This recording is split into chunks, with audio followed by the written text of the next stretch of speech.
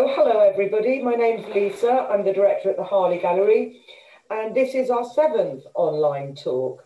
The gallery is back open to visitors, but we are going to continue this programme of talks which focus on displays either in the Harley Gallery or in the Portland collection next door. So in a minute, I'm going to pass you over to Louise and Liske to talk about the project Same Sea, Different Boat, which we've currently got on display here at the gallery. If you've got any questions, either specifically for Louise or for Liske, do just use the chat box, which you can access at the bottom of your screen, and we will get onto those questions at the end of the talk. The talk will run for about 20 minutes, and then we'll have questions for 10 to 15 minutes. So I'm now just going to introduce you to Louise and Liske, who I think you've got at the tops of your screen. Liske is a textile artist in the West Midlands, and Louise works here in the Harley Foundation studios. Like I say, Same Sea, Different Boat, the project, the quilts, are on display here at the gallery, and you can see them until the 8th of August. The force behind the project, so I'm just letting some more people in, is Sue Brown, and Sue can't be here today, but she's on screen at the Harley Gallery as part of the exhibition. So without further ado, I'm going to pass you on to Louise Asher and to Liske. Louise, over to you. Thank you, Lisa. Thank you for all being here today. It's a total pleasure to be talking to you about this wonderful project, Same Sea, Different Boat.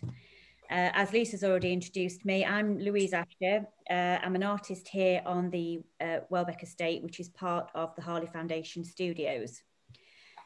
As well as my own practice from my studio here, I also am the owner and run Hope and Elvis, which hosts various artists and makers from all over the country who teach workshops in various different media. Again, as Sue said, unfortunately, Sue can't be here today. She is teaching today, but Sue is a printmaker and exhibits all over the country. She also teaches mixed media and printmaking workshops from her studio, in Cheltenham, which is the Yard Art Space. Joining me today is Liske Johnson, who I'll pass over to now so she can just tell you a little bit more about her before we then go on to talk about the quilt. Liske? Hello, hi, thank you all for tuning in. I'm Liske Johnson. I run Little Heath Barn Studio, which is in Worcestershire near Bromsgrove. So it's my working studio, but like Louise, we run some of our own workshops, some in-house workshops, but we also host lots of guest tutors from around the country. And that's how I came to know Sue Brown. So Sue, she's run workshops for both of us. She's run some of her signature printmaking workshops at Little Heath Barn and at Hope and Elvis. So as Lisa said, Sue's the driving force behind the project. So how it began, Same Sea, Different Boat was born around this time last year. So we all run similar businesses, and therefore we were all kind of found ourselves in similar positions, not really knowing what was ahead of us over the next few months, all trying to keep our communities motivated with creative prompts, chats and Zooms, but we could feel that their motivation was starting to lose their motivation. So Sue contacted Louise and I individually with the idea of what we thought would be a small community quilt project. And it would be a nice way to engage our communities and bring everyone together. She was keen to get us on board because our studios are predominantly textiles, so it made sense to pull the communities together. We all had some reservations about whether printers would want to stitch, whether stitchers would want to print, but we kind of ploughed on anyway, and we're so glad that we did. So this slide, the collagraph slide, shows Sue in action making a collagraph. So the idea behind the project was that we would invite people to make a collagraph plate, which would then be stitched in, which would then be sent to Sue. Sue would print them, send them back to you, and then you'd stitch into them. Also giving people the option of just doing a stitched square, so no collagraph printing. So there was a bit of variety. So Louise and I were both completely new to collagraph printing. We'd never done it before, so we were the guinea pigs. Sue put together some very clear step-by-step instructions. She sent those to Lou and I. We gave it a go, the results worked, and so we went for it. So we first of all invited our newsletter subscribers, and then we added it onto social media.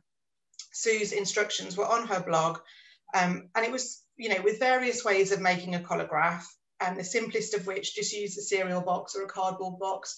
So no one had to go out and get any specialist materials. We could just do it with what we had around the house. The makers and artists sent their squares back to Sue, and the three of us have just been blown away. We thought we would maybe get 100 squares, which would make a nice panel, one nice quilt. And I think so far, Sue has printed around 500 and they are still arriving. I think the next slide shows the quilt coming together, and I'll pass you back to Louise. Yeah. Apologies for my forward and back motion with the, it was practiced, but all the best things obviously go a little bit wayward on the day. So as you can see from the image that you can now see on your screen, the images are all of the same size. That was something that we did specify when we put out the instructions. The reason for this is well, for one thing, it made it a lot easier to construct the final piece, but also the size. We did talk about the size quite a lot because we wanted it to be not too overwhelming for people to have at the side of them or in their bag or even out on a walk, that they could just take it out and stitch a little bit into it. They weren't too overwhelming. As Liske said, we had people that had never stitched before, and so we didn't want to make it particularly overwhelming. What is amazing, and what you can see actually from the slides in front of you, the amount of detail in such a small piece of work, and just the story that tiny square tells was phenomenal, and we were all really taken aback by the first squares that started to come back. So it soon became apparent that we were dealing with something really quite large. And again, as Liske said, I think our expectations at the beginning was something that we could kind of keep contact with our communities with, just something, everybody was feeling a bit strange. And it was initially just something to think, actually, let's reach out to the people that, that we can and say, let's all do this together. We're all in this. And that's as small as it was going to be. It was just going to be something nice to pass between our 3 studios, of something shared between our communities. They came, the postman must have wondered what on earth was happening at Sue's house, because there was bag loads of things arriving from all over the world as well. So yeah, Sue always had a little inkling that this was going to be an incredibly large project. I think she had a special sixth sense on that one. At this point, when things did start to arrive and how incredible it was all going to be, the 3 of us did panic a little bit, because we're not quilters, and we'd called it a quilt already, which we did think was a little bit of a dangerous statement, as we were aware that the quilters of the country may be thinking, ooh, are they going to get this right? So at this point, we actually, a textiles artist called Catherine Kingset, who is Sue's friend, had incredible knowledge, an incredible more knowledge than Liske, Sue and I. So Catherine gave us her expertise, and that has been invaluable in putting, and the way that she's actually put this quilt together with Sue, and we made up samples, lots of testing out to see which way was going to be the best way to construct the final piece. So as I said, Catherine is a textiles artist and also teaches. So without her, we may have been in a bit of a pickle with the construction. What Catherine has also done, and I will remember to move the slide along, because as well as the squares arriving daily, what we hadn't expected was the incredible amount of letters and cards and notes and little stitched tags that came with the squares. They were really moving. The stories of hopelessness and worry, but also the stories of joy, of love, of hope and laughter, lots of laughter. So the letters we felt that were of an equal importance, and although many of them quite private, and you know there are certain things that we wouldn't share, we thought it was really important that the letters stay with the quilt. So Catherine has made the most amazing bag. I think you'll be able to see that in the one side of your screen if you can't just see our faces down there. So the letters will travel with the quilt, so they stay together. And they'll all stay together, and it will be a really quite important document, historical document in textiles. So wherever the quilt goes, the letters go. And I lost hours and hours and hours, and I know everybody else did as well, reading through these letters and cried and laughed and a whole range of emotions by looking at the pieces and the letters that came together. So on to the next slide. Okay, so we just picked out, if you've already been to see the quilt at the Harley, then you will, you know, it's quite overwhelming when you see it all together. Each individual square tells a story, but the stories together make something absolutely incredible. And it has a real aura and feeling about it that you can't actually explain until you've seen it. And you can look at it 1,000 times. Mm-hmm. And each time you look at it, you'll get something else from it. It has been a total pleasure to be involved in the project. Nobody could ever have imagined the events that would take place over this last 18 months. Something on such a massive scale that it would affect every person from every walk of life, and on such a huge scale and all at the same time. So the fact that we have this documentation, this textiles piece of work that actually shows everything that's happening to people as we speak and is happening still every day. Also, what was really interesting to see is, although the quilt was born out of the COVID pandemic, the world didn't stop either. So even on the small squares, the example that you can see on your screen at the minute, we have things like the appreciation of the NHS, which is not new, you know, but it brought things to the forefront of people's minds. The amazing emergency services and all the key workers that helped keep everything going while the world was in such turmoil. The Black Lives Matter movement, child poverty, food poverty, and also Brexit, to name but a few, all appeared on the quilt. So not only is it a document of the COVID, it's also the 18 months of the world at the same time, because other things didn't stop. You know, the world carried on, although we were all in a really weird place. So to have individual ideas and thoughts and feelings in these incredible squares is just a huge overview of 18 months of every single person's life. Also, what was really nice is the things that I kind of think we all took a step back, things that were on our doorsteps, our gardens, you know, our surrounding areas. We found, I know that even just on my street, you know, we saw people that we'd never spoken to before. And I got the next door neighbour to send a square in as well, but I didn't know she could stitch, and she could.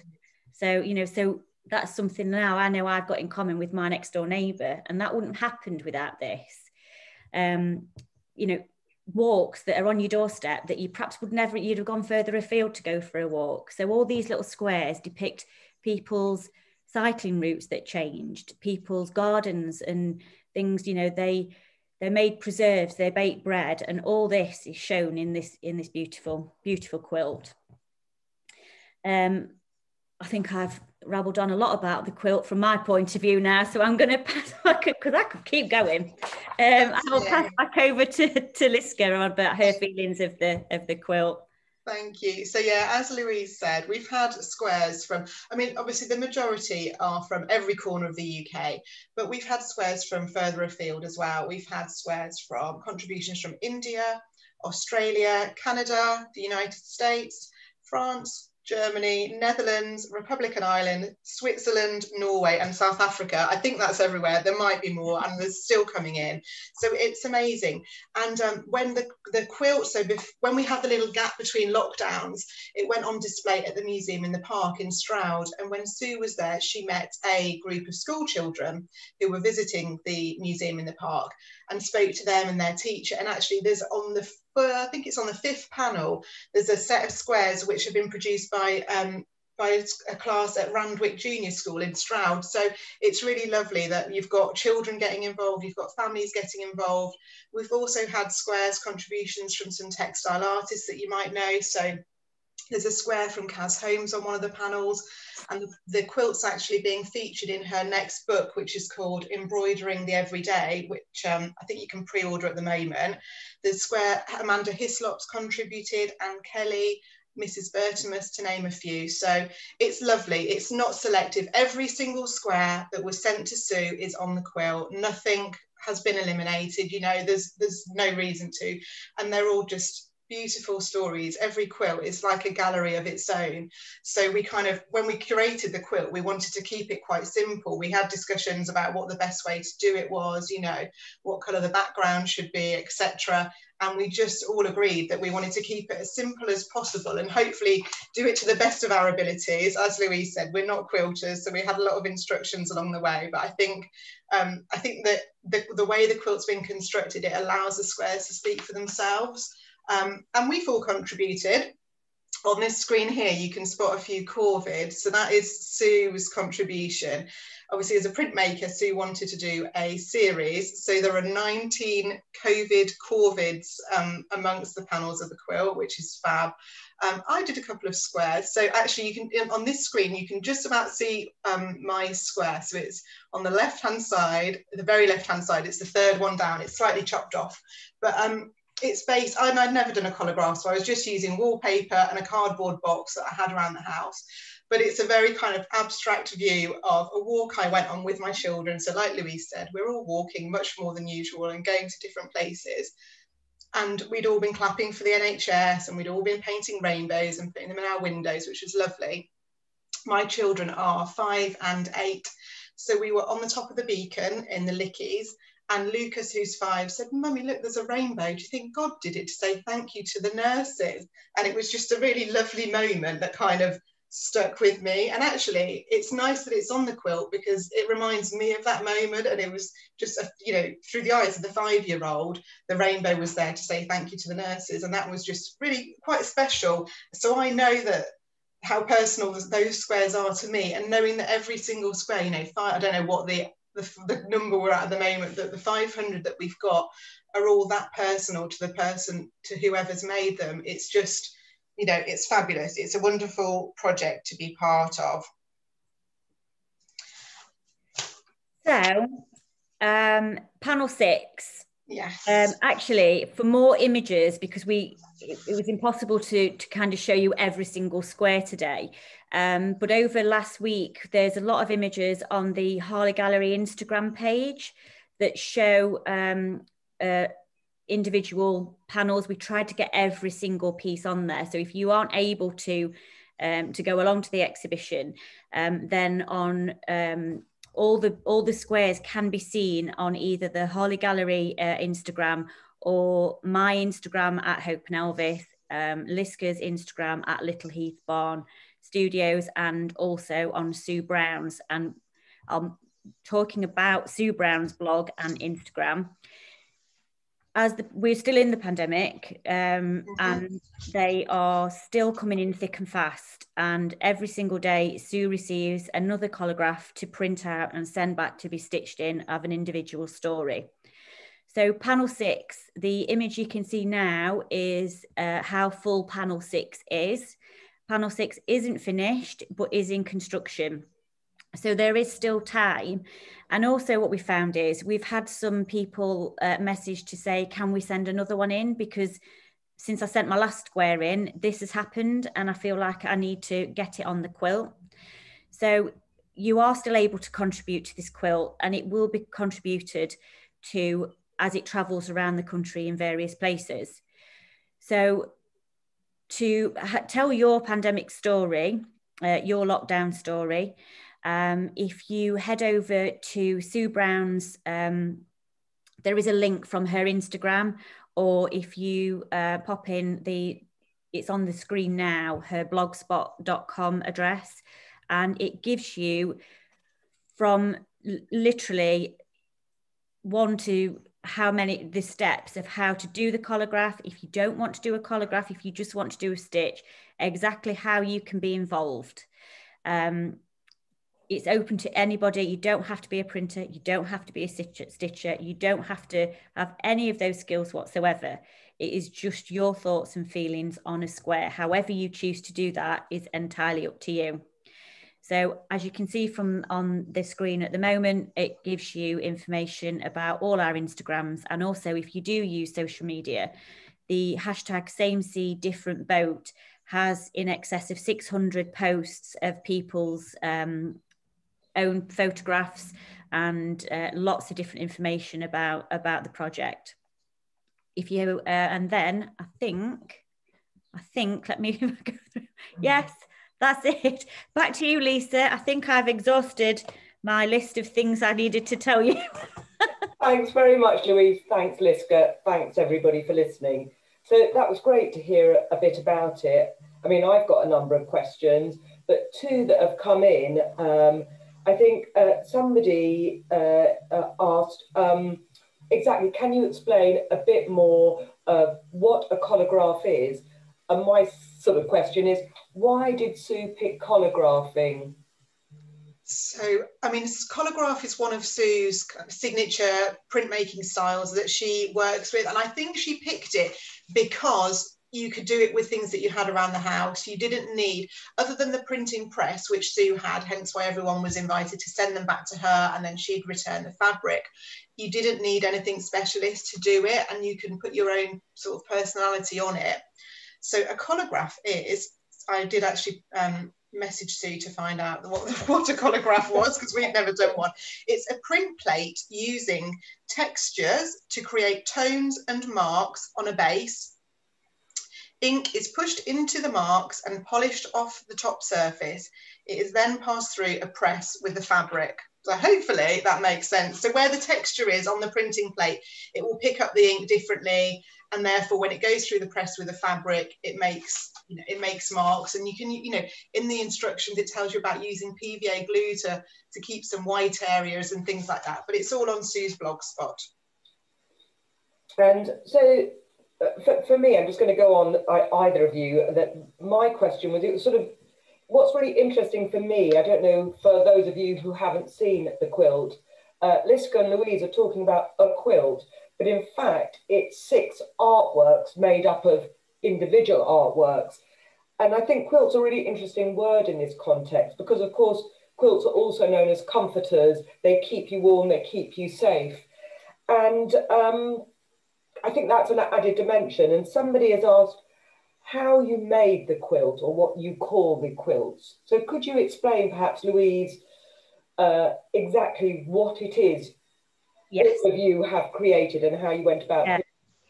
I mean, we call it a quilt because I think originally it was going to be one fabric panel that between the 3 of us, we would cobble together as a quilt to show in our individual studios. And like I said, we did have a panicked time when we thought, actually, this is going to be so much more. And like Lisa said, they are individual pieces of art, and so it came much more. I mean, we still call it a quilt all the time because that's kind of where its starting point was. But yeah, it's really interesting you say about the fact that it's kind of a protection. and it does actually make you feel like that when you see it. We were told in much detail by the lovely Catherine of the techniques, and we all had a hand in putting this together, and I think that was quite important that we all did that, although I think my skills were flicked off slightly after I did one panel, which is absolutely fine, but I think yeah, the others seem to be a little bit more skilled than me. So yeah, so we everything was done in the traditional way, although we did machine quilt it, if you like, but everything was kind of placed and hand stitched to start with. We hemmed every square before it was applied to the quilt, and because of the size that we specified, it worked incredibly well. And then it was machine quilted by predominantly by Sue and Catherine. Thank you. Can I just ask Louise, Liske, you know, three of you in different studios in different parts of the UK have pulled off this quite incredible communal project. And what I wanted to know is, how did you manage to even come together as a group of three when you weren't allowed to travel, and then develop a dialogue and develop the idea for this project? It was very much down to Sue, wasn't it, Louise, who was kind of the middle person, and not the go-between is the wrong kind of word, but she was communicating with both of us. Obviously, we set up a little WhatsApp group for the three of us. And when we did when we first launched it, if you like, and invited people to take part, we put a deadline on it. I think it was was it about a month, Louise? Yeah, I think it was kind of the end of June. Yeah, something, yeah. So then once we'd had the initial kind of batch of squares and contributions, which was a lot already, it was over 300 by the, you know, even after that first month, and then it's kind of trickled in since then. So we set a date when the restrictions eased a little bit over the summer. We all got together at my studio in Worcestershire, because it's not quite halfway, but it's the middle one of the three. So Louise and Sue both came to Little Heath Barn. Sorry, you can hear my dog tapping around. Louise and Sue both came to Little Heath Barn studio. We had a socially distanced catch up. We went through the squares that we had so far and divided them between the three of us, and kind of came up with a plan of what we were going to do. So we had our backing fabrics. We knew we were going to grid them up, and then. So after that, we went off, we stitched them on, and then we both then saw Sue individually, didn't we, to go through the actual construction of the quilt, so putting the wadding and the backing on. Yeah, it was a lot of Zoom calls, a lot of WhatsApp group calls, a lot of close-ups, a lot of really shaky close-ups where you're trying to explain something, you've got your phone, you're trying to like look at the quilt saying, what about this bit? What about this bit? What have I done with this bit? Quite a few tears. You know, so there was as well as the emotion that was leaping off the pieces of work, there was a lot of emotion went into the pieces of work, because we were all so aware that we were dealing with people's such precious thoughts and feelings that it almost became it was so important that the three of us communicated so incredibly well to be able to make to really do this project justice. Yeah. Definitely. And I think it was lovely to get together to meet at the Harley and put it up together for its first kind of proper exhibition. That was really lovely to do as well. Well, I think you've done a brilliant job, because as I sit here listening and I can see some of the people who joined us today, and you have managed in your project to bring together 500 or so very different voices, and at the same time you have created a very particular single piece of art.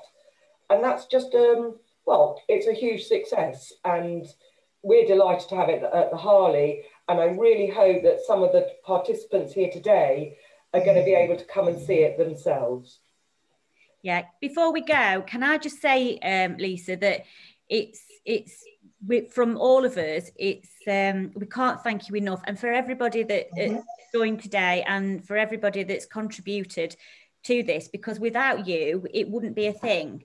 So that's really important. It's not our project, it's all of our projects, and I know that the comments that we've been seeing on social media when people have seen it or they've commented when it's popped up on an Instagram saying that's my square, you know, it does feel like the what am I trying to say? The community spirit, I think, has been pushed so much into the forefront over this, and the creative community especially has just been absolutely incredible. So as much as, you know, I think it's helped lots of people in lots of different ways. So to be able to have it in a gallery like the Harley is totally overwhelming. So the opportunity for us to be able to share it with you in such a wonderful place is all down to Lisa and all the staff at the Harley, which you can't thank enough. So thank you. Yeah, thank you very much. I've just had a question, Louise and Liske, asking if the quilt will tour on to anywhere else. And Gillian is asking how long it will be on display for here. And it is going to be up until Sunday, the 8th of August. But is it going anywhere else, Louise or Liske? It is. Just when it leaves the Harley, it does have a little bit of a break because what we're dealing with is lots of galleries would like it, but because of the backlog of their programmes and everything they have to fit in, we kind of have to wait our turn. So we've had lots and lots of interest for some very exciting places, but confirmed at the moment is the Salisbury Art Centre, which is January 22. And Cheltenham Museum, which I believe is November, but again, that may change slightly. But we have at least another 6 potential venues that we're in talks with at the moment, and everybody's eager to get it in as soon as possible while it's so relevant. And as far as where we'd like it to end up, of course, we'd like for it to end up in the V&A. And I'm sure they'll be getting. Might even do a petition. Let's get this quilt in the V&A. So we will try our best to. It's such an. I feel now it's such an important piece of textiles that it needs to be. It needs to go somewhere very special. Definitely. Okay, well, thank you very much, everybody. There's a question from, I think, Mandy saying, please, can it come to Plymouth? So can you add that to your list, Louise and Liske? Don't worry, Mandy. I've made a note. Plymouth, ready. And if you know anywhere in Plymouth that would be a good venue, let us know. Oh, yeah. Absolutely. Okay, so everybody, I hope you'll join us next month where we've got author Jo Willett, who's going to be talking about a pretty amazing 18th century woman called Lady Mary Wortley, who was absolutely at the forefront in the 1700s in inoculations against disease. So she was very friendly with one of the owners of Welbeck, Lady Henrietta, and I hope that will be a really interesting talk and that we see some of you there next month. Thank you very much, Louise, Liske, and all of you for taking part and attending today. Thank you. Thank you. Bye, everybody. Bye-bye. Bye.